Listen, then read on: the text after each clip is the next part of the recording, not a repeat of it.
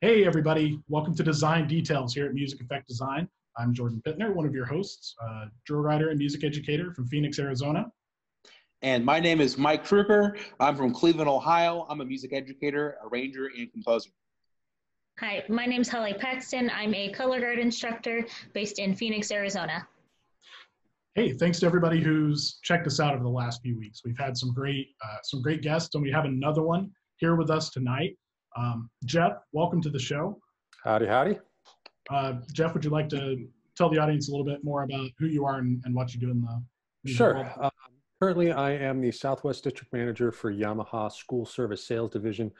Used to be called Band and Orchestra, so I am basically responsible for all instrument sales in California, Arizona, and Nevada in terms of band and orchestra instruments. Before that, I was a self-employed percussion educator. I taught at Butler University as adjunct faculty, was actually artist in residence there for a year. Taught at a couple different high schools, Carmel High School and Avon High School out in Indianapolis.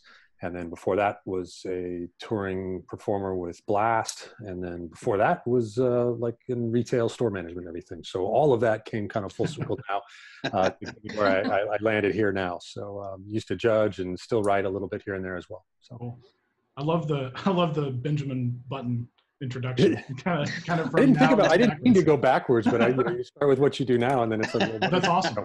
What does being a salesman have to do with this thing? But Right. there's all that stuff that came before that. So No, it's cool to see the path. We really appreciate your time here. my here pleasure. with Thanks us for having tonight. me. This is awesome. So if anybody's tuning in for the first time, this is our percussion week at Music Effect Design. We talked a little bit through Jeff Larch, our in-house percussion arranger, earlier this week. Talked a little bit about what his process is like, and we wanted to have Jeff on today to really talk about kind of where he is and his experience and what keeps him going. So Jeff, Yep. I in doing a little research for our interview here, I learned a little bit about your role at Yamaha. Would you tell us a little bit more about what you're doing now? Sure. So right about a year ago, let me back up just a little bit. So I had been looking for jumping out of the self-employed world and getting, a quote unquote real job, as I've jokingly said it, but just, one with benefits and retirement. So I've been looking at an industry position for a number of years. I always thought that would be a nice transition out of the teaching world and into something that, could sustain for, the last sort of chapter of my life, if you will, in terms of employment. So I had been looking at this particular job as a Yamaha district manager for a number of years, actually interviewed a couple times along the way. Also was just kind of keeping my ear to the ground, trying to find something that I thought I would really be able to enjoy.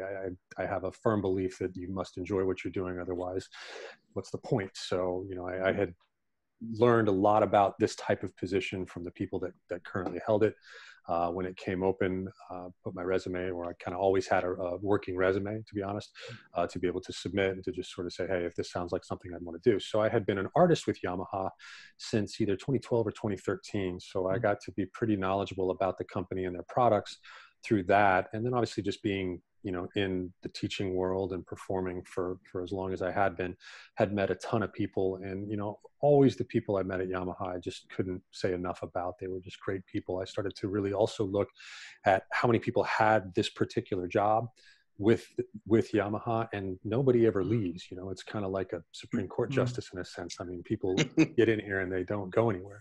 So that spoke volumes to me about the company, about the position itself, about its, you know, the enjoyability of it and the sustainability of it as well. So was thrilled when I was able to earn the position, like I said, right about a year ago. It's a year and almost a month to the day. So I am responsible for primarily dealing with music retailers in Arizona, Nevada, and California. I'm responsible for all three of those states.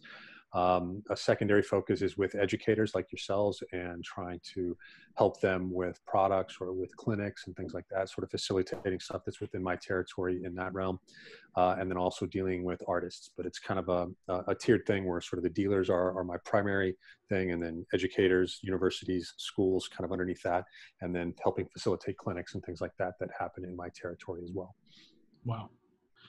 So you've been there about a year. What's your favorite part of your day-to-day? Well, currently that I get to sit at home and stare out a window every day and do Zoom calls.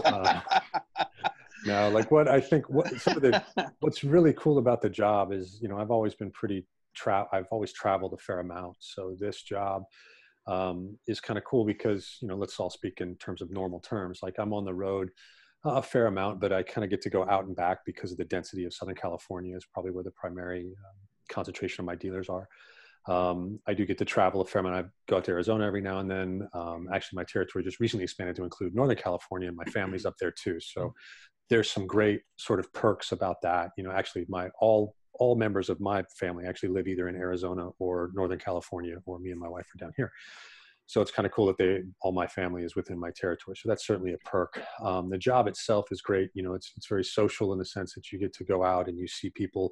There's not really the day that's the same. It's in a way a very similar job to the teaching world, where, you know, each day presents its own challenges, and especially the self-employed world where you created your own schedule, you set your lessons, you knew you were going to this school at whatever time, all that. So I think for me and the transition out of, you know, self-employed musician teacher world into this, it's a nice little balance of kind of self-employment. My actual boss lives in Dallas, Texas.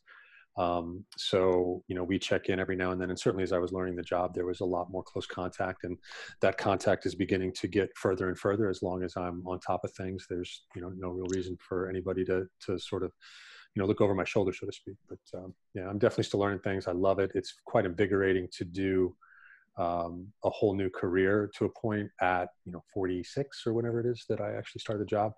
So yeah, I am really excited about the next 15, 20 years and what this holds. It's been a great opportunity so far. I have a question about I guess a quick question about that. There's a lot of folks who I talk to who, you know, kind of in their life have gone from freelance to teaching or vice versa, or they switch around, or things kind of change up. Do you ever find like what you were doing before you moved for this? Do you ever find that background influencing what you do currently? Oh, absolutely. Oh yeah. Awesome. Yeah. Oh, by far, because really, I mean, I'm dealing with music stores who deal with educators. So I'm able to not only bring a bit of a sales background from a long time ago, but also take the educator point of view of, hey, here, I know your customer pretty well. So, you know, I find that helps a ton in terms of being able to effectively do my job now. Yeah. I would imagine that also just makes it maybe more fun just for you, like in general. I would imagine talking to your people, you know. Oh, yeah. It's great. Yeah, like I said, I think this was really the perfect job for me if I were to leave teaching, and clearly I did. So there you go. Right. Well, let's talk a little bit about your time in education. So I know, granted, we have a lot of questions about what the next year is going to look like. And those things notwithstanding, because hopefully people are tuning in and listening to these things over time. So we've got a band camp season coming up, right? In theory. When you're thinking about planning for your groups that you've worked with in the past, what's a good timeline for a high school program? Well, it really depends on what the end goal is. So, with my most recent experiences at Carmel and Avon, the end goal was BOA, and really with Avon, the end goal was BOA and WGI. So you're sort of looking at the whole year in that sense. Right. I started, there hadn't been a winter drumline at Carmel for a number of years, and got that kind of back off the ground again. Out there. So then we would look through, we didn't ever actually get to compete at WGI. We were still building the program as it went, but, we were still looking at state finals then too. So really you're looking at both seasons as how you're going to prepare and approach each individual season in that sense. So, we would start doing design meetings, and to be clear, I didn't write for Carmel or Avon in the fall. Jay Webb wrote the percussion book at Avon when I was there, and Mike McIntosh still continues to write the percussion book at Carmel. I did facilitate a little bit of that in the winter with both programs. But so from a design standpoint, those meetings would be happening, they'd start in the wintertime for the fall, and they would really start to look at, what are we looking at numbers wise? What are we sort of projecting there? And then, they'd start throwing ideas and really start to get the ball rolling. Ideally, the show was done in terms of conceptually before we even got out of school. Like we would have usually like a kind of first rehearsal end of April, usually at Carmel, and it was just sort of a get together, and we would start audition process at that point and everything too. And we would want to push through that as quickly as we could to get everybody set on their given instruments, and then move into band camp. So we would, I'd have to look at the schedule. It's already sort of faded from my mind a little bit, but basically, we would do, as soon as school got out, we would do, maybe 3 days a week from like 1 to 9 for maybe 2 weeks in a row, and then a little bit of time off. And then we would do a couple, 2 or 3 more camps, and then we would have 3 weeks off, and then we would come back and hit it hard for 2 weeks going into the school year. What I liked about the Carmel schedule a lot was that it was Monday through Thursday, no matter what we were doing. The first couple of weeks, I think, was Tuesday, Wednesday, Thursday. But then we would never do weekends. So the intensity was cool because you always knew that you had a long weekend there, and that certainly helped families plan for travel and that type of thing. And then after 4th of July, we would always have 3 weeks off, and then we'd come back for that. So saying all of that to put then the design process in perspective, we would coordinate with the designers on when we would want to have stuff. We would be able to try to say, hey, we want to have, we've got a big camp coming up. Can we make sure we get the next chart or the next chunk and all of that? So like the timeline would start, early, probably February-ish, and then just start the discussions, keep it moving, and then just everybody staying in touch, and the more that the team worked together, the more that got more streamlined, and the ideas started flowing and moving it along. I kind of want to take it what Jordan was asking. He was asking about the timeline. I kind of want to take it even more extreme on a different end. And my question is a lot of times educators, when they get their first job, they graduate in May, and they might not enter into their position until May or June, right, for their first position. So if you're a new director and you're new, say you have a whole new staff, and you have August 1st as your band camp, and all of a sudden you got into your position, do you have any ideas or suggestions or tips on like just even an abbreviated, like I have 2 months to make sure my drumline is successful on that field? And like, how do you go about anything, maintenance and all? I think there's a couple prongs to that. I do think for any new director coming in, it's wise, obviously depending, every situation is different, right? But when for example, when I came into Carmel, I wanted to keep as much of the staff in place that I could, because they just knew the system, and certainly we had to get along. So there was that whole process. But, you're in an area long enough, you meet people, you end up, hanging with them socially in some way, shape or form. So I knew most of the folks that I was sort of inheriting from my staff. I did bring some others with me, but I wanted to be able to lean on them, especially because, they're the link to the kids. I didn't want to kind of clean house. So I would make that as a suggestion, obviously with the caveat of making sure that everybody gets along and buys into whatever new philosophies are going to be brought in with the new director. Then you want to be able to lean on them too in terms of inventory and maintenance, and hey, how has this typically gone? Who's the band booster president? You obviously want to get all of your ducks in a row in terms of, for lack of a better word to say, sort of politically, so you can have people on your side, and make sure that we're all coming together with a unified message, not somebody that's completely over here and then trying to rein their staff in. There's bigger problems if that's happening. So obviously try to work together to make that happen. So to answer your question a little bit more directly there, Mike, is to, get the inventory done, make sure that the gear's in good shape, make sure that, you understand the resources at your disposal, whether that's that you have them or you don't have them, and how to then proceed accordingly. There's some schools that had like sort of unlimited repair budgets. I know that's not the case everywhere. So, okay, let's make a sort of triage list of what's the worst things that I need to take care of to get the kids in shape or get the gear in shape. Probably harnesses and heads, what's the stick situation? What's the mallet situation? Are there any cracked bars? All of those kinds of things, really trying to make sure that the gear is going to provide the kids the best experience possible. I think that would probably be one of the first things. And then you're looking at obviously schedule, to use the scenario of you get the job, there's hopefully a ton going on behind the scenes after you get that job. And let's say you're, again, your first rehearsal's there in August, you've got the maintenance thing taken care of. Probably at that point, you don't have time to design a whole show. I would certainly recommend them looking at a canned show or something of that nature, and really, obviously, you probably want to try to get an ability assessment of your students before then. So therefore, you're either leaning on the staff or you're, saying, hey, this might be new, but we need to do a rehearsal in whatever day, just so I can see everybody play. I can kind of have an idea, so I know how to best serve the students too. So I think that would be something to look at for sure as well. There's lots of options out there. There's lots of consultants and clinicians. Obviously, that's a world we live in now that certainly you can lean on in that sense too. But just if you're a new person coming in, to sort of sum it up, I would say lean on the existing staff the best that you can. Again, provided that you're philosophically aligned. Make sure that you've planned an appropriate show. I don't know, that first year on the job, you want to change the world. I think you want to make sure that you acclimate and get people bought into your program at that point. So provide an experience more than anything to the students that's going to be worthwhile and keep them coming back.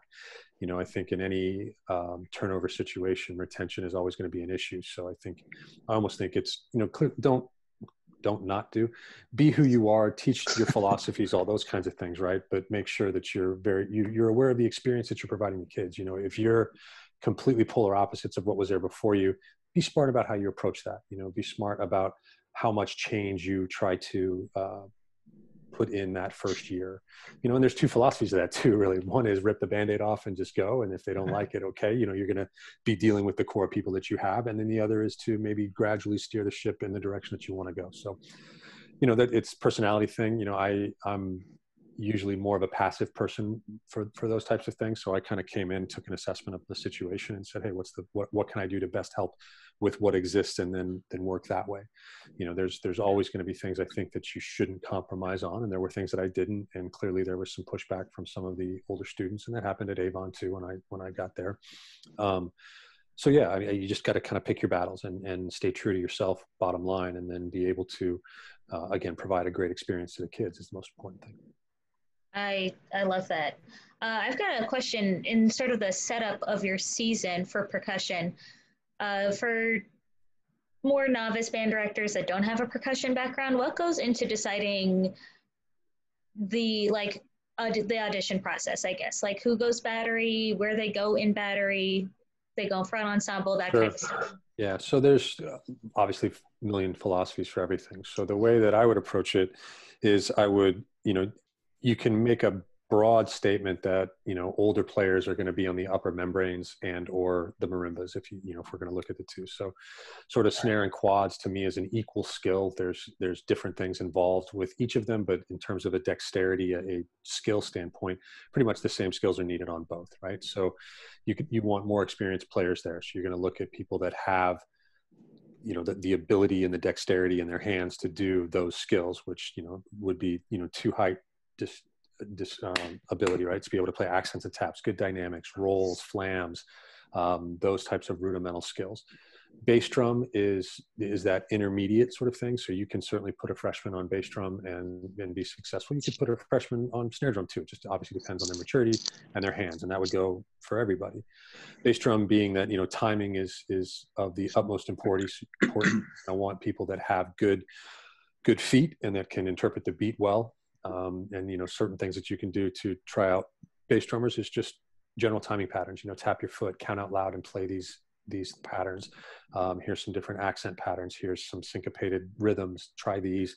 tap your foot. If that looks good, then they'll probably be relatively successful on bass drum. So in a typical battery ensemble, you kind of round out with snares, quads, and basses. Certainly there's cymbals. The whole single tenor thing is a new, sort of new within the last 10, 12 years or so. That's become pretty rampant. And I'm a huge fan of that. I think for students that want to march, it's a great place to start to hone that ability. There are ways. I got to give Mike McIntosh credit in his arranging. Every year that we did that at Carmel, and I think all but one year that I was there, we did the single tenor line or duos, just because we had old tenors that we had and used that.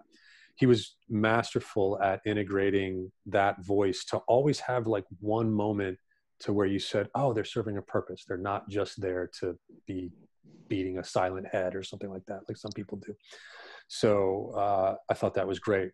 Obviously the cymbal line too. So they're like skills in that sense, to where you can have, less experienced players on cymbals or these single tenors, et cetera.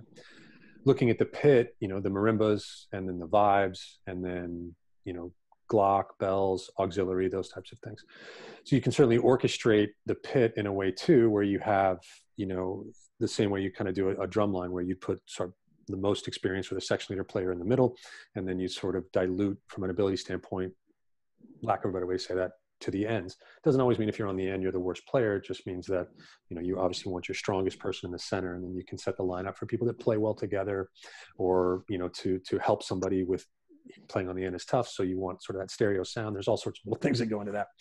Same thing that you can set up a marimba line or a vibe line with. And you can certainly, within those ensembles, orchestrate the parts to where, the most difficult parts are to the experienced players. You can still put somebody with a little less experience on a marimba, but write a part that's maybe a little bit more comping or less independent mallet work, et cetera, for those outer instruments or for those less experienced players.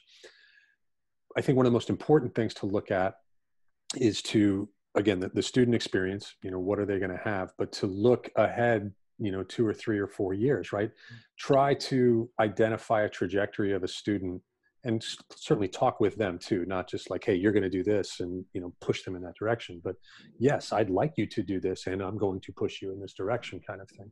But try to see where you think they can go, and set goals for them and communicate with them that way too. So that way you can start to plan your group as you have people graduate, as you have, people move through the whole program. So that's certainly something to think about in terms of who to put where.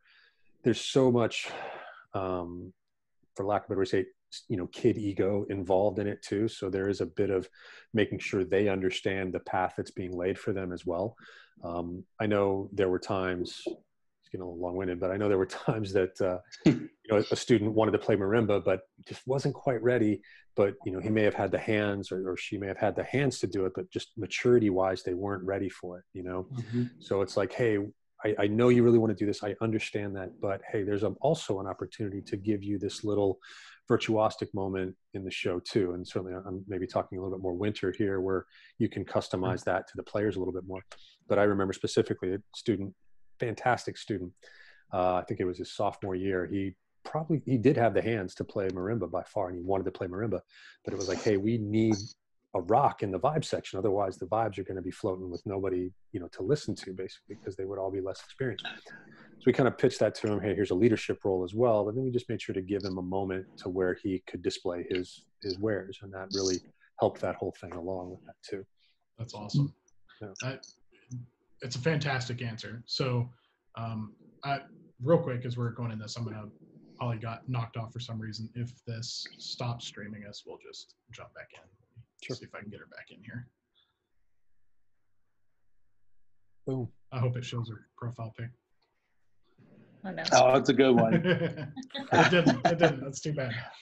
It's all right. We'll show it up later. Cool. Welcome back. Well, Holly, I had a great answer to your question. You missed it all. I get to hear it again when we hear. She's like, I've heard enough. That's enough of that. Cool. Shush, jeez. I clicked on the link and they're like, the server to Zoom is down. I was like, how are they still on? That's funny. So Jeff, Jordan, you can go ahead. I just real quick, Jeff, because I love when you're thinking about the long-term growth and health of the program through the members. Is that something that's on your mind throughout every season? Is it something you spend some time on at a certain point? Like how do you kind of work through that? Short answer is yes. I mean, it's on my mind the whole time. I mean, if you're not looking ahead, you're behind, really. I mean, I think, recruiting and you're looking all around, right? You're looking at, I was always trying to think of how I could grow the program, right? So what experiences could I offer to entice kids to be more engaged in it and want to do it more, et cetera. So, there's obviously different kids, right? So there's some kids that just have no desire to do anything other than play a snare drum or play rudimental stuff. So I would always try to expose them to other things too, to other areas of music, and say, hey, I'm cool with you specializing, but we had a rule in both schools where if you wanted to be in marching band, you had to be in concert band too. So it was one of those things where, okay, you're going to be a part of this. So learn a couple scales, right? Learn how to play timpani, learn how to do these other things, because you never know, you might like it. And I speak from experience, because in high school, I could have cared less about a marimba, man. Like, I faked it till I made it anytime I was in concert band. And all I wanted to do was play a snare drum. I mean, and I really, I certainly did pretty well doing that. But looking back, when I went to music school, I knew how to read, but I was horrible. I knew a couple scales, but I was horrible. And I really wish that I would have, just dug into that a little bit more when I was of that age. I think I probably would have, I don't know. I mean, I think I probably would have really, really dug into the marimba a heck of a lot more if I was younger, and did that. So, I was always looking at the middle school, seeing who we could get in. My last couple of years at Carmel, I was able to develop what we called the drum club. So it was a middle school thing where they came to the high school. We had like 30 kids in it by the end that they would come up, and that really helped more kids kind of understand what they were doing when they got to the high school program. It got us a few more students to join the marching band as well, and really just helped the program along, and just got kids, better training. I mean, no offense to middle school band directors, who I have the utmost respect for. There's very few percussionists that are involved at the middle school band director level. So we were able to get one of our tech people in the middle school on a consistent basis to help them with the percussion end of things. And really just always trying to figure out, again, that trajectory of the student, where they were going to go, so we could plan. We would start looking probably halfway through the fall of where people, you start to, people show their colors, right? That what they're going to work at, how they respond to the whole thing. So we would start to project for them the winter group, like, okay, I think so-and-so can go here. We probably want to maybe take them maybe off of snare, put them on quads, or move this person up to bass drum, whatever. Same thing with the front ensemble. Hey, this person who was maybe our auxiliary player really blossomed in the technique portions, and they absolutely can make a vibe spot now, or whatever. So you're always, I think, constantly assessing who can go where, looking at least a year down the road, or at least a season at the worst case down the road, winter to spring or winter to fall. I want to go back to the middle school thing real quick. I could never teach middle school. It is a skill, and there are the people that do that are absolutely amazing. I want to make that completely clear. I tried a few times, and it was just the toughest age to teach. Man, the people that do that and do it well are incredible educators, for sure. So. Sometimes I think my college students were too young. So I have way the same way. I'm in the same boat as you. Lots of respect for middle school, or just any educator, really. Yeah, absolutely. I have a question, because what you're saying to me is so awesome, in the sense of it seems like a lot of what you're talking about and your experiences of teaching, and even arranging for that matter, and designing, would be centered around the idea of where the student can grow and what they can learn and how they can become better, which obviously is like great musically, but also great personally, because it shows them, like what it is to feel good about themselves and to grow as a person. So there's a lot of really great things there. My question is, and this might be a little bit weird, but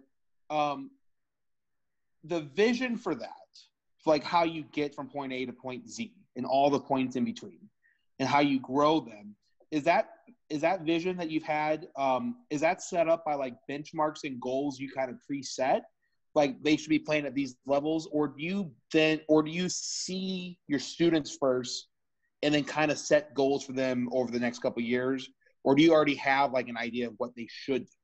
Like, how does that vision kind of come to life? Is it preset, or is it kind of improv? I'd say it's a little bit of both. Okay. I think if you there are certain skills that are needed to perform on X instrument.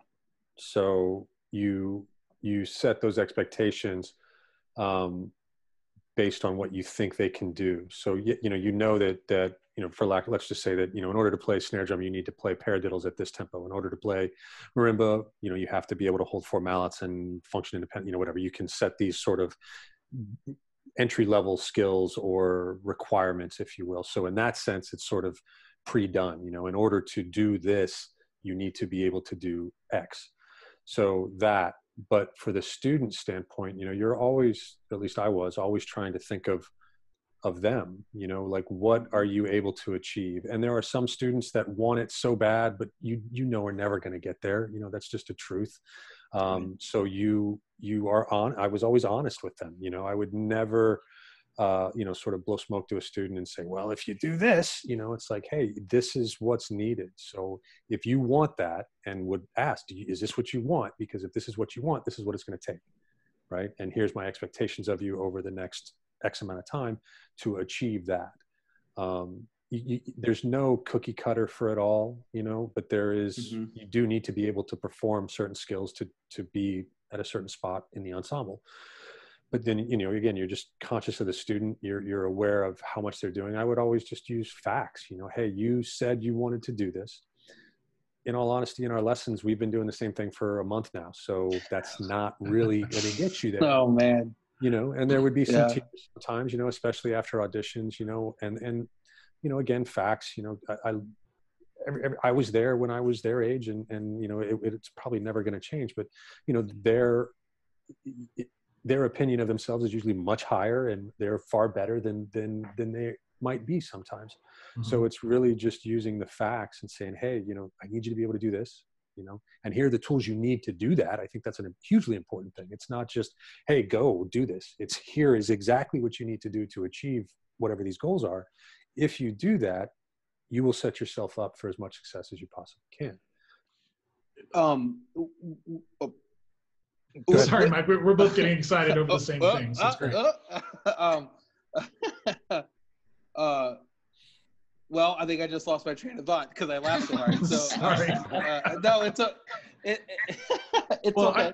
I just think it's a great thing to take away is that for anybody watching, the two things that kind of comes down to that you mentioned, Jeff, are high expectations and actionable things that they can do to achieve those goals. I do think that's the kind of most important thing, the most important thing is honesty with the students, right. is to say, always, hey, and I wouldn't struggle with that. Some of my students would struggle with that because I think at times I would be more honest than they wanted to hear. And I would constantly come back to this comment of, look, if I just tell you you're great, I'm not doing you any favors. Right? You might feel good about yourself in the moment. You might not have gotten constructive criticism in front of your peers. I do a lot of down the line type of playing and logic being, hey, if you can play in front of the people that know what you're doing intimately, then playing in front of 30,000 people in Lucas Oil is no big deal. So, it's that, and it builds that confidence. And not only that, but then everybody hears all this commentary too. But I would always be brutally honest with them. And very honestly, there would be some students and then some parents eventually that didn't like that too much. But it was, hey, I would always come, I was like, I do the same to everybody. So I'm not, not saying something to this student and, saying too much to this. I always try to make it very judicial in that sense and very fair. But, again, if I just tell you that was great, what do you learn from that? You're not. You learn that was okay, and whatever effort you put in worked, rather than that was good. Here's what you need to do to make it better. Here's what you need to do to make it great. And give them the tools for that. I think that's the other really important thing too. Not just that was bad, do it again. It's that was bad, here's why, or this could be better, here's why. I think on the flip side of this, in some ways, because this is, as Jordan said, I think this is pretty incredible, and it's great to hear just the education side of this, and that's what I love so much. On the flip side, I remember being my first year, like teaching, and on any given day, half of what I did could have been wrong, and I could have messed anything up. And I know that's a lot of folks. So, like when they're newer to what we're kind of doing. So over the years, you've taught thousands of students, right? And so my question would be, how do you know as an educator if you're doing something wrong, if you're leading that student down the wrong path on the wrong instrument, or if you're hurting their technique or hurting them physically with what they're doing, or if something's not connecting, or even just the mental, emotional side of like what you're asking of them to do? How do you know, or what are the signs and what can you do to kind of like rectify that? Sure. Well, always be truthful, admit if you made a mistake, and admit if you don't know something, Of course. Get somebody in there that can function in that role or whatever, if you can, or find the resources, whatever. So there's that. How do you know if you're doing it wrong? If you're not getting the result that you want, then you probably need to adjust your approach in some sense, if philosophically, to know that you're doing it wrong is if it's not working. Did I just, easy maybe analogy, play faster? Well, that didn't fix it. Okay, that's probably not the right thing then. Play slower. Well, okay, maybe this. Play louder, play softer. Small tangent there, right? So it's not hard in that sense because there's only 4 choices: too loud, too soft, too fast, too slow, right? That's ensemble in a nutshell, right? Of doing that. So try those things. Those are 4 things to see if you're doing it right. You know what I mean? Play louder. That didn't work. Okay, play a little bit softer. Oh, that seems better. Okay, we're going to stick with that, and we're going to get nuanced within that. Play faster, play slower, same kind of thing.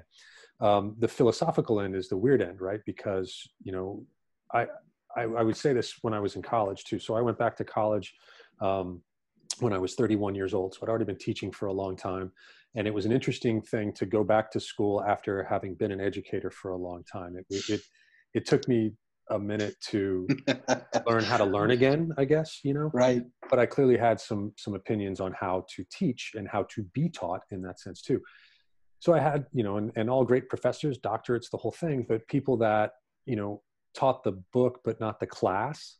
So I think you have to be very aware of your audience, and it's not enough to, okay, Tuesday we do this, Thursday we do this, and then next week we're supposed to go into this, and then just to follow the book the whole time. You've really got to listen to your audience, and that's with anything, right? If whatever methodology you're using, let's say that you're super high energy and the most positive person in the world, and then people are rolling their eyes at you or whatever.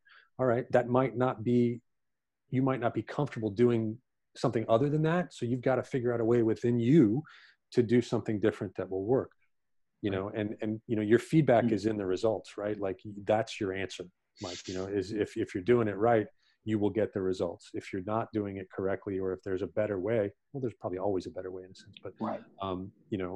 You will get the desired results that you want, or you won't. So yeah, just listen to the kids, listen to the audience, listen to, I think a lot of newer instructors too, depending, especially if they're experienced, they might not take into account all the resources that are there.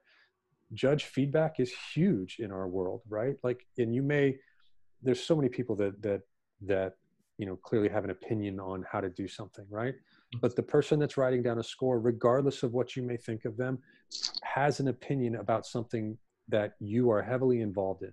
So take it all to heart, listen to it, do what they're asking, in the sense of they are familiar with the sheets, so that can help you a ton in terms of fixing whatever problems are out there.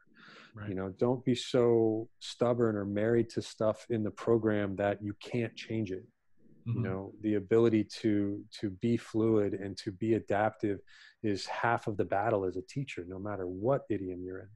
So allow yourself to do that. Allow yourself to be open to feedback and criticism, just as you had asked your kids to be open to feedback and criticism. And that can help a ton. I get the feeling that what you're what you're talking about, being honest with your students and having that kind of relationship where you're honest with them and there's kind of clear communication and transparency, would then allow for, like, if from the non-ability talent side, from the side of when you have students who can achieve but are choosing or not able to in that day or in that moment, or who need that extra love. I'm assuming that you found like the environment of what you're creating helps encourage them to talk about those things. Absolutely. Is that, yeah. I mean, is that something that I'm assuming that students ever talked about? Yeah, we would, basically say, hey, there's an open door policy. You know, I mean, if you ever have a question, please ask. You know, there would be, you know, there is a bit of training that goes along with that, I think, of the appropriate time to ask certain questions. You know, and I would never shut anybody down, you know, in the sense like, I'm not going to answer that question, but it would be like, hey, now is not an appropriate time for that. Right. Come see me after rehearsal or whatever, you know. So there's some training that goes along. And listen, as a little brass player, we got that. I got it all the time, so I get it.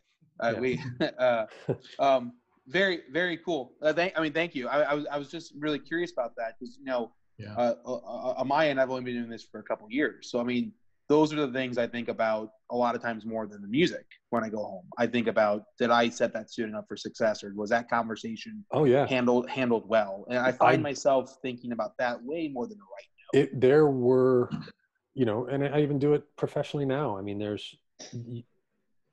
stay true to yourself is the biggest part of it, right? Like, speak to others as you want to be spoken to, all those kinds of things. But, you know, there's certain times where you've got to press a little bit to get results, you know, and you might have, like, there are times where I would look back, and luckily, you know, most of them paid off. You know, there were certainly some failures in there, but, you know, you start to, you learn the student, you learn the vibe of the room, and you know that you can dig in a little bit more, and you know that you can press. And then, you know, if you're going to give that tough love, then you've got to be able to give the sort of rewards of that and the pump up part too. But yeah, man, I think way too much about that sometimes. You know, it's something that I would critique myself constantly of, you know, how was that delivery? Not quite what I wanted there. You know, it's like, I think of the Robin Williams Live at the Met from years ago when he talked about his kid standing in a mirror, like practicing his emotions or something like that. You know, like, but there's calculated things there too. But then, you know, teaching is emotional too. So there were times where, you know, I did act on emotion and it was correct. And there were times where, you know, I didn't get the desired result that I wanted, you know, and then there's where you circle back with, you know, the specific student or the group or whatever, and just say, hey, you know, whatever, it worked or it didn't work, and here's why. So here's what we're going to do to address that. So. It's fantastic. Thanks for talking about that, because that's really, really insightful. So thank you. Thanks. Yeah. I want to circle back to your comments about, about judges, but about feedback, right? So based on what the principles that you've already talked about, honesty, about transparency, you know, having that feedback is not just about a number, I'm assuming, but also about how do you improve the quality of things. So whenever you get a tape, how do you distill those things, those comments, the feedback? How do you distill those things and make a plan for, you know, the upcoming weeks? Yeah, usually, you know, I would be looking for feedback on things that I already kind of knew about that were problems or that I wasn't sure about. You know, if we look at the design standpoint, and most of my design was, again, in the wintertime, not in the fall. Sure. Not most, all of my design stuff for Carmel Avon was in the winter. But, you know, even in the fall sense, right, I'm the one that's implementing changes. I'm doing all the things that are affecting that. You know, there were times where, you know, it was on me to do a really small rewrite or something like that. Or whatever, but you're also clearing out the ensemble too. There are times where, like, we're working in ensemble and it's like, hey, it's a little muddy, you know, and it's notes on a page and clearly they serve a purpose, but, you know, develop the relationship with the arranger to get that trust, to know that you can, you know, treat their music appropriately and professionally and still do it justice and everything. So yeah, I would usually have key moments that I wanted to get that feedback on anyway. And then I would usually, if there was a critique situation, you know, pick out moments on the tape where I wanted to chat about and say, hey, what about this? Either provide clarity to the judge in critique of what they were hearing, and here's our plans for that. What do you think? Stuff like that. But, you know, listening, I would always listen with a pad and paper, and I would take notes, you know, especially, you know, again, on those moments that I knew might be questionable or something like that, or if there was a tear, let's try to figure out what happened via the tape and all of that if we weren't able to do it in real time. Having judged, you know, and I was this way when I was a young teacher too. Probably did it a few times when I was an older teacher as well. But, you know, the judge gave you what they thought on the tape. So I remember going into critique one time when I was super green. So what'd you think? And it was like, dude, I told you what I thought on the tape. So, and that was 4 hours ago. So Right. Seen a few things since then. Yeah, so, again, having specific things to talk about is huge, and to manage that critique time really well. Jay Webb used to always say, that the tape was their time, critique is my time. So I get to ask questions, I get to clarify, I get to seek knowledge from them, more so than what they maybe gave me on the tape. So I always thought, as I learned, I always thought that was a great tool. Certainly if they're going to go for a minute, let them go, because you want to make sure that they're heard too. But I always appreciate the way Jay managed the critique. So, but back to the tape thing, just be open, right? Listen to their comments, and depending, it's a first read sometimes, so they could be wrong, but just Sure. open up your mind that they could very well be right, and they're in there, assessing that for a reason. They're trained in that. So allow them the opportunity to help you as much as you possibly can. And I think you can learn quite a bit that way. And again, there might be moments of like, and okay, take it or leave it. But, Sure. 90% of the time, you're going to get a lot of great feedback, and especially to that first read that, you may have at final sometimes. So if that's the case, you want to be able to distill any issues that somebody would see on a first read that's not awkward or anything like that. So you change the design. I had another good point, but I forgot it. Anyway, we'll come back thinking about go ahead, Holly. Go ahead. To follow up with the critique, what are some suggestions for new directors or new percussion staff on like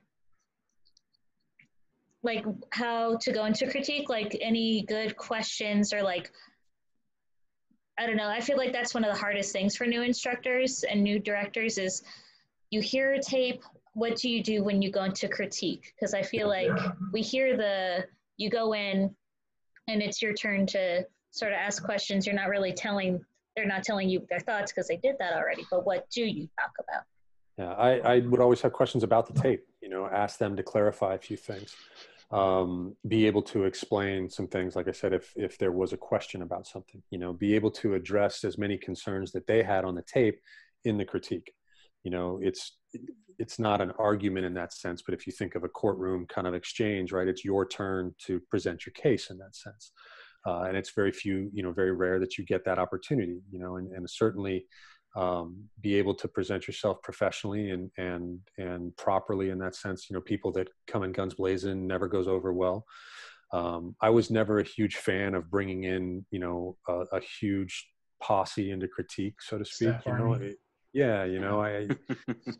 Unless I was starting to groom somebody, I would usually be myself and one other person, maybe a third, depending, somebody who was a younger staff member that I knew I wanted to groom into a role that they would want to see how this is done a little bit more.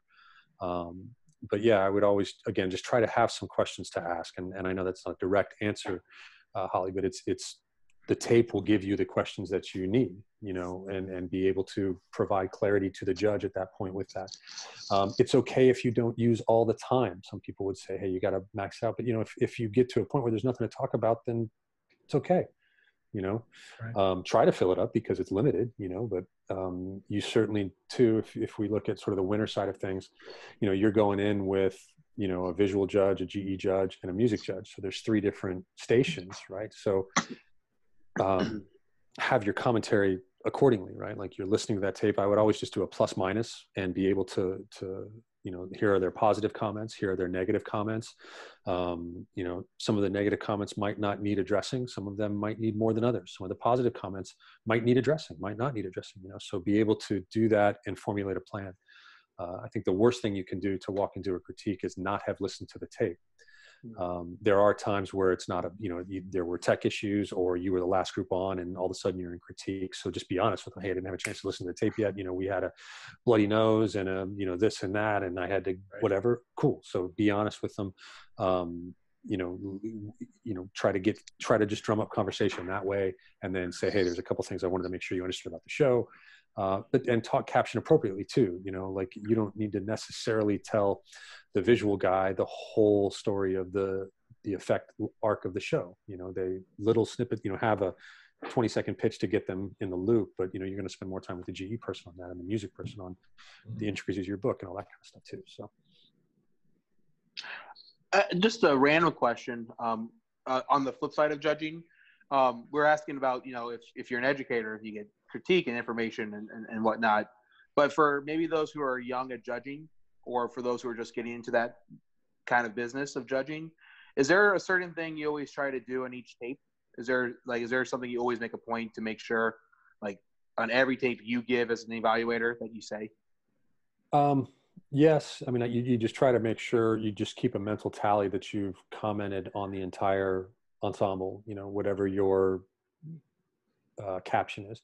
So, judging percussion, and tried, sometimes more successful than others, obviously, especially if you look at some of the feedback, you never said anything about the pit. And then in my mind, it was like, wow, I thought I had 3 or 4 really great moments there with that, whatever. Right. You really just try to have that mental checklist of, everybody. I will say there were times where I remember judging the show out in Missouri once, and it's a full day drumline show, and you're giving caption awards at the end of this full day. I mean, literally 8 to 8. Was it called Mazingo by any chance? It is. It absolutely is. I'm from that city. Oh, no way. St. Peters, Missouri. Oh man. Yeah. So Jeff actually has become a great friend of mine too over the years, but Mazingo. Yeah, Jeff Mazingo. Yeah. But anyway, I don't know if we did it one time, but he had brought in he brought in great guys for that or great judges for that show. And it was either they told me or we actually did it one year, but we gave best cymbal line to a group that didn't have a cymbal line. You just sort of forget, like we was got it the to the cleanest? end of the day. I mean, clearly, yeah, there's no mistakes in that cymbal line. What does it say about all the other shows? Yeah, but it's right. Yeah, right. That's what I. Yeah. So again, you're trying to keep that mental checklist that you've addressed, quote unquote, checked every box in a sense. Have I looked into the techniques they're using? Have I addressed the physical distance between the pit, or whatever, some of the ensemble issues that they might be dealing with, and I felt like the judging craft was something that I got better with every year, and still have a ton to learn about, just being better. I do think this is a little off topic, but if you're going to be judged, you should judge. You should really, understand what those people are going through, because it's a hard gig, man. Like, to talk in real time, and certainly there's words you have to use. There's rubric of language that is part of that. That it's most, tough some, all. Yeah, it's tough to do that. It really is, and it's the people that are good at it are practiced and are right. very skilled at it. And again, one of those, like, man, every time the tape is just money. I get something out of listening to this tape from these people every time. But yeah, I mean, really just again, listen to judges that you just like music, right? Like, if you like a certain artist, you're going to emulate that in some way, shape, or form. If you like a certain composer and you write music, you're going to probably steal and borrow licks and all of that. Same thing, man. Listen to other judges' tapes. And what made that such a great tape? Was it the delivery? Was it that it was uplifting? Was it that there was no real negative comments, even though they put us last? You know what I mean? But they communicated in a way that was very supportive, even though there was a lot of constructive criticism going on or negative comments. Yeah, study. That's probably the bottom line. Yeah. Just like, I guess, basically with anything we do, right? Yeah, it's an acquired skill. It is not. Yeah, it's an acquired skill. Like, study, listen to people, talk to people about that craft, about, how are you able to do this for so long? And that's whether that's 12 minutes, whether that's for 8 groups, whether that's for 30 groups. I got better and better at taking notes. I got better and better at recalling things. It's a mind skill. I mean, you got to flex that muscle, basically, Right. I know a lot of circuits nowadays are offering like the ability to shadow for younger people. So if anybody's interested in doing that, that's a great way to just kind of get started. Hey, I want to shadow somebody and talk to them as they go. Absolutely. Through. Yep. So yeah, cool. That was my first judging gig ever, Jordan. I asked, there was a local competition, and I just reached out and said, hey, could I just jump in the press box and just get a copy of the sheets and learn? And they're like, yeah. Mm-hmm. And that was kind of cool. And that was, I was horribly off, but yeah, I think, but you learned. And I think this is, Jeff, maybe there's some truth of this. And maybe, I have found that a lot of times that for young folks who are trying to learn things, we think it's really, really far away. But it's a lot of times if we just ask, there's a lot of people like yourself who would be interested in just having a conversation and meeting with them and talking. Is that something you find to happen with kind of like what makes people great? I don't know anybody that hasn't sought other people that is successful, you know, I mean, and that's anything. Mm-hmm. You know, so yes is the short answer. I mean, just ask. I mean, the worst thing that you're going to get is no, Right. but then Right. keep asking, you know. I mean, I look at my evolution as wherever I am today, you know, I couldn't have done it without a million other people, you know, and people, Right. some people, like I was a puppy dog too, whether it was me as I was 16 years old, watching guys that were 21 in the Blue Devils play, and me just kind of play with you when you do this, you know, let me show me this thing, you know, and I was that annoying person that way. And then as I started teaching, I just watched and learned as much as I could. You know, why, how did I like to be taught? What did I like about that experience? Can I emulate that? How do I adopt that and be part of my own sort of philosophy and pedagogy? You know, for the judging thing, yes, ask, shadow, learn. I do think that, you know, and there's lots of resources out there now too, like everybody's kind of, there's judging academies, and there's, you know, Right. especially now, you know, there's all sorts of resources out there. I do think one of the hardest parts of judging, while the commentary is difficult, I think numbers management is a tough thing, you know, especially in larger shows and things like that. And that's something that I struggled with to begin with. I got better as it went. But it's tough. And especially, you know, you're under the gun. You have a limited amount of time to write down a number. And the systems have evolved in a way to make it a little bit easier. You know, there's some places that I agree with this 100%, that they hold sheets for the first couple of groups because it gives you a benchmark. It gives you an opportunity to say, Sure. I'm going to start here, but that was really high or really low, so I can adjust accordingly. I think that's a very smart thing. It doesn't change, you know, your feedback, or usually it wouldn't change your placement, but it allows you the opportunity to assign the right number in the end. This may be a question later, but I do think that competitive music is an awesome tool to teach skills. It's not the reason to do it, but it can really just provide, you know, hey, we started at a 70 and we ended at a 90. Mm-hmm. So that's a quantifiable result that you can use with the students too. So I think competition in that sense is very good. I know that, you know, at Butler, there was a couple of teachers that would be like, this whole competitive music thing, I don't understand that. I'm like, you competed to get your job, didn't you? Compete to get a spot in a symphony. Mm-hmm. You know, you competed to get a scholarship to go to school to get your job, you know, so that it's everywhere and it's quantifiable. So there's nothing wrong, I think, with using that as a very positive tool with students too. So, and that comes from the judging community, obviously. So. Right. Well said. Well said. I want to back way up. I had a question at the very beginning. Going way back. way back. About 40 minutes ago. Jeff, you mentioned your collaboration with Jay Webb and Mike McIntosh, and they're doing the arranging, you're doing the educational side with those groups.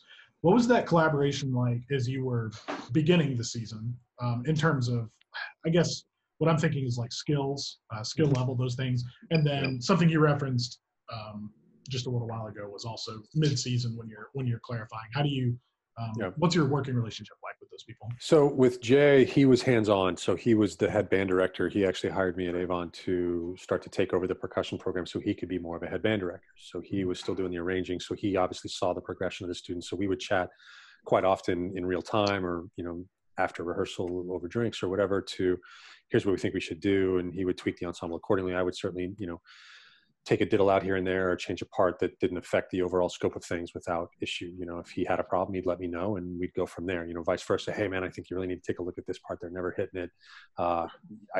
This is a wholesale change. This is, you know, a minor change or whatever. And we would just communicate that way.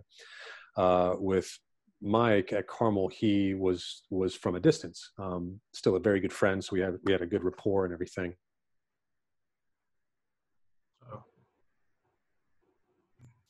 All right. Sorry about that, everybody. We had a little technology blip again. Sorry about that. So, Jeff, we were talking about, I know I got into Jay and talking about that. So, you know, we just communication really fixed most of that. You know, that where it would be different with Mike a little bit was, you know, he was able to come out to band camp a little bit more. So he sort of saw the progressions over the years a little bit more when he first When I first took over, he made less trips out. So we were able to get him out more as my sort of tenure progressed. And it's something we wanted to do the whole time. And then we started to be able to get his schedule to open up, whatever. We just worked out to where he could sort of see that progression a little bit more. But initially, right, if you're communicating skills to a designer, it's like, hey, for, you know, the center to marimbas, you know, here's the general skill set. And we would start to sort of deal with WGI classifications in a way, you know, like bass line is going to be a strong open line, snare line is a world thing, quads are, you know, in between open and world, whatever. And just, you know, if he ever wrote something that wasn't going to be achievable or, you know, was under them too, it would be that kind of thing too. Like give it a look. And, you know, there's ways to kind of beef up parts and even to sort of hose parts without really changing anything but the skill set that's required from the students. It doesn't even necessarily change rhythmically sometimes, or even, you know, musically, you wouldn't even know. If you weren't a percussionist, you probably wouldn't even notice that it was different, which is, you know, taking out or adding a flam or something like that, changing a sticking to make it more challenging or slightly easier, or whatever. So lots of those things I kind of had the freedom to do and was kind of expected to do just because, you know, there's bigger fish to fry from those guys' standpoint. You know, and that's what my job entailed. So I think in the outset, setting us up for success was always just making sure that those initial skill sets were in place and we sort of understood the baseline. And, you know, both Jay and Mike did a great job of increasing the demand as the show went on, you know, knowing that, you know, the opener is the first thing that we're getting or whatever. So it's maybe a little bit easier depending on what the needs of the show were, but you would see, you know, harder skills pop up later in the show just because the students got more advanced. So, yeah, it's fantastic. Yeah, I love that concept. I love the concept of a movement being a little bit harder in the show, like as you might get to it, and being able to like address technical skills then. Do you ever find yourself doing that like years out in advance to say, in 2 years from now, I need everyone to do this thing for sure? Absolutely. Yeah. I mean, there was some things that, you know, hey, I want to be able to play like this speed of a roll or something like that. Like there's an idea I have for the winter show that I want you guys to start working on now. Cool. There were certainly seeds planted that way for sure, you know, and I'm trying to think of a year that it manifested. I can't think of anything specific, but yeah, we would certainly be saying, hey, start to do this, start to look at this, figure out how to do this stick toss, figure out how to do this thing or whatever, if there was an idea that we had. And sometimes they manifested well, and sometimes it was like, no, that idea's not going to work, but at least we had the seeds planted and we could, and the kids got more skill out of it regardless. So. And I assume in doing it that early or like presenting it earlier like that would, I guess, be a little bit more risk-free in the sense of like it wouldn't affect necessarily the show if you're actually in it months later. Yeah. Cool. You know, and there were things too that we started to, there were exercises that I would have them learn that we may never play kind of thing, but it was just, we learned it because, you know, like if I look at band camp and weather and all of that, you know, it's rare that you have in the early stages, just given everybody's schedules, that you have your full show to work on when there's a rain delay, you know, so there's those fun things that we would do. So I would always be able to plant seeds that way. And or like, hey, this is something that maybe we won't do this year, but we might get to next year. Let me teach you these couple skills or whatever too. So yeah, I always sort of have those things in our hip pocket to be able to do on a whim, if you will, to just prepare for the future and to always make it educational and always move it along in a way too. Sometimes when I hear percussionists talk about things like that, it reminds me of how similar percussion and color guard are, even though they feel like opposites sometimes. And like, even like during this season, you don't really see that, but when you talk about behind the scenes stuff and the like, we're just gonna give them this skill. It might not be great right now, but we're working towards this winter season. We're working towards next fall, or it's exactly the same things that like I view in the color guard world and a lot of other color guard people do, which you would know, but it's just interesting. Well, I mean, you really like, I mean, Rosie, my wife, is masterful at everything that we're talking about. I've learned a ton from her, you know, just watching the way that she ran her program at Carmel. You know, the same thing, right? Like you want to be able to throw a 6. All right. So, hey, you can barely throw a quad, but here's how you can now throw a 5 and a 6. Here's how to do a 2-turn. You're planting those seeds for people to be able to get that. And then, you know, in the same sense of you're looking at a saber or a rifle line, I'm looking at a snare or a quad line kind of thing. It's the sort of more skilled positions. Here's what we want to be able to do. Start working on them now. You know, go drop that thing 1,000 times and then figure out how to catch it so you can do that next year or whatever. You know, and I think, you know, again, if you're not looking ahead, you're going to certainly find yourself behind at some point. So it is that planning for the future that's paramount, and that's in any org, whether it's college, whether it's high school, whether it's drum corps. You know, you've got to be able to know. You should hopefully know your group a year in advance, almost. You know, because you know who's graduating, you know who's going to fill out those positions, and still be able to fill out your ensemble. If not, you're going to be floundering. I always think of it kind of like when I plan my roster. And Jordan, you've seen it before. It's usually a year in advance, and very much a list of random names and instruments that kind of form into like a football team, like a roster. Like this person would be great at this position, and this and this. You know, if you're working on various things. Do you find that to be the case ever when transitioning, like the students, like from bass drum to snare drum to quads to like that same ideology? I'm not exactly sure I understand your question. Oh yeah, it's kind of like earlier. So do you ever have sorry, let me rephrase. Sorry, earlier we were talking based on students' abilities, right, within what they can do. Like we try to set them up for success.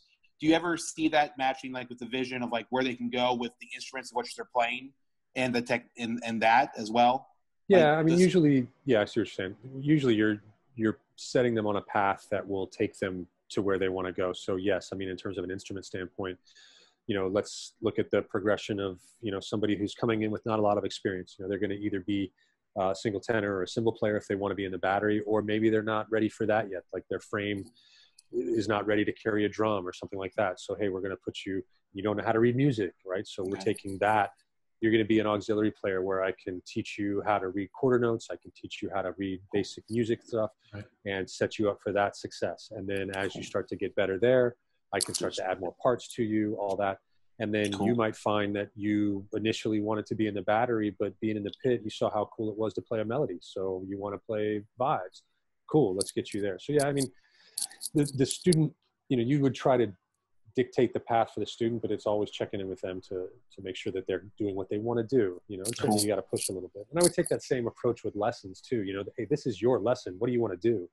But I'm still sort of the parent and the teacher in this case, you know, literally obviously the teacher, but you know, I know you want to do this, but in order to do that, here's the path we need to take to get there, you know, so bear with me real quick while we do a couple things to set some groundwork, and then we can start to push over here a little bit and then start to diversify a little bit more. So even just that little bit, like that helps so much. I mean, in Holly, you've been mentioning that, how that kind of ties in with guard, you know, because a lot, you know, there's so many directors who don't have that guard or percussion experience. So I agree, Holly. I think there's a lot of similarities in the sense of, like they seem to be very specific. I noticed, you know, you can tell visually when someone in guard's off, as opposed to maybe a baritone player. And musically, it's a very interesting thing, Holly, that I agree. That's a fascinating kind of comparison between the two. Well, I think too, there's such a visual element to the color guard, but to drums as well. You know, you can't fake any of that. Yeah. You know what I mean? There's no way to fake any of it. You know, I can look like I'm marching a horn for a whole show if you put me in. Why? Because all I got to, no offense, all I got to do is breathe. You know what I mean? But you know, so there is, you know, and I think that, you know, back to the young director thing, there's a lot of pitfalls that happen because I don't know that everybody realizes the difficulty that goes into playing and marching a drum or playing a marimba or throwing a flag and a saber. There's so many things, you know, like I was asked at some point, well, why can't you put, you know, all these people on snare drum and just write the parts differently? It's like, well, yeah, you could, but then you're going to look at a line of 8 people and 4 of them are going to be doing this and the other 4 might just have their sticks in, you know what I mean? Like, Is that what we want to do? You know, is that the what we want to convey? So there were other routes that I took other than that. Now, certainly, you know, I'm not one to say you can't do anything, but that's, I don't know. It's very easy to underestimate the difficulty of anything that you're not familiar with. Right. So I would caution folk, you know, I would obviously recommend young directors to try to get specialists in if they can, even if it's one, you know, maybe you can't get a full staff of percussion folks or a full color guard staff, but at least get one person that specializes in that world, because it's a whole different world that you may not know about. Mm-hmm. And, you know, yeah, you took your methods class and yeah, you've been doing this for a long time or whatever, but you know, specialists are specialists for a reason, just like Absolutely. you're a low brass person or you're a high brass person or whatever. So For sure, man. Jeff, I can't thank you enough for your time Yes. today. This has my been pleasure. delightful. I have been jotting down multiple notes of things I want to kind of Awesome. come back to and explore myself. So thank you for your time. Before we ask pleasure, guys. our last couple questions here, I want to remind everybody that we have design details on every Friday as well. So we've been working through a show for Fort Zumwalt East in Missouri. We started with the planning process. Mike took us through the arranging process. Jeff Larch took us through the percussion arranging process. Holly and I are going to take you into visual land next week and talk about what that looks like. So if that's something that interests you, or you want to learn a little bit more, like if you're a percussionist and want to learn how to broaden your horizons and collaborate with your visual staff in a more effective way, it could be a great thing to watch. So you can check us out there. You can check out our old videos on musiceffectdesign.com as well. So Jeff, first off, where can people go to learn a little bit more about you and what you do? You can go to my incredibly outdated website of jeffqueen.com. I made it in iWeb years ago, and it's horribly outdated, but it's got a bio on there. I don't even think it's updated with my Yamaha stuff at this point, but I do have a number of solos that I've published. I do have an instructional snare drum book called The Next Level, and a DVD available. I have a signature stick out with Vic Firth as well. All of that's available on the website. I still do, you know, some consulting and things like that, but I'm certainly transitioning kind of out of that world, but happy to chat with folks. Certainly this was very, very enjoyable. Thanks again, you guys, for having me on. But yeah, that's kind of your go-to. My email address at that website is just jeff@jeffqueen.com. You know, I'm a little slow responding to those emails these days, but I do get back to everybody. If you want to fire off a question or anything like that, feel free. There you go. I can vouch for you. He does respond to that email. I can vouch. Cool. And then just the last thing, last words for aspiring percussion educators, arrangers, people who are watching tonight. Be humble, learn, be cool. You know, I mean, there's so many resources out there. So, you know, you can only learn what you don't know, you know, so learn everything. And then my advice would be to really try to ingest as much of that as you can to formulate your own opinions.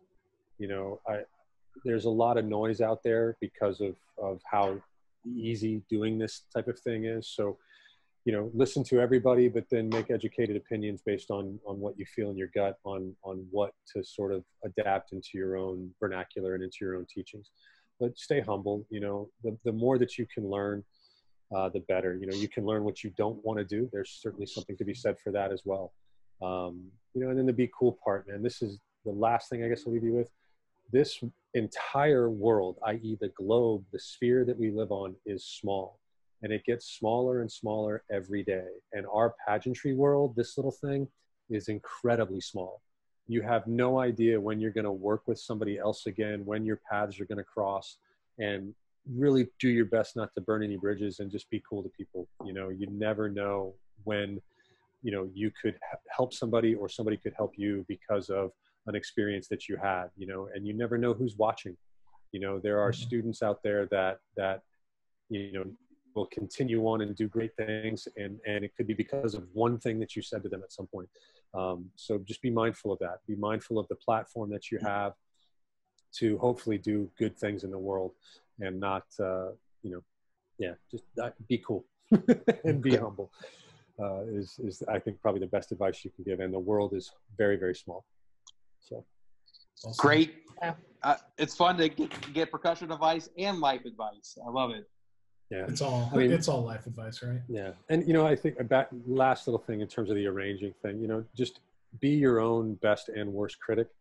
You know, get insight from other people and change it if it needs to be changed. You know, I'll tell you this: I've never regretted changing something, but there's times where I've regretted holding on to some parts. Something, right? I think they're going to get it. No, they're not. You know, there's I mean that in a dish. You know what I mean? If you're trust your gut, you know what I mean? And if the thought is there to potentially change something, listen to it. You know, like I said, I've never regretted changing a part, but there are some times where it was like, that wasn't as good as it could have been. And that's on me. That's my fault. So I own those experiences quite a bit, and I try to avoid them as much as I can in the future.